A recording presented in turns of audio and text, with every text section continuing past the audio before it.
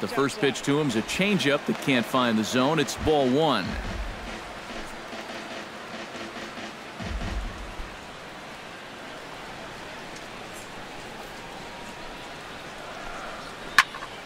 That evens it up 1-1.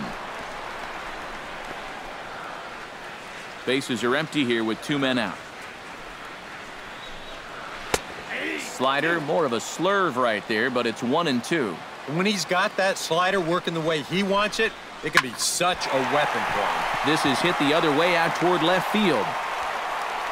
Saunders is under it, and he makes the catch for out number 3. Nothing across here this half of the inning. 8th inning coming up. The Blue Jays on top, 4-1. Darwin Barney will stand in now to lead things off, and he'll do so with the same pitcher still out there. Seems he's earned himself another inning. I think that's a definite vote of confidence, but he's done a nice job since coming in, so you might as well ride that hot hand.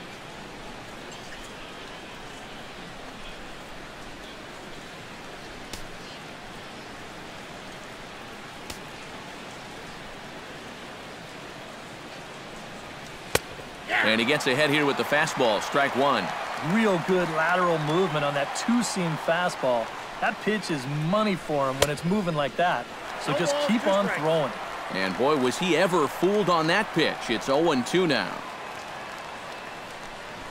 Toward the gap in right center. This is going to be a base hit, and he may take that big turn at first. He'll get it into second. And he's able to hustle his way up to second as he'll reach here with a 2-base hit. That's great production here out of the number 9 hole, leading off the inning.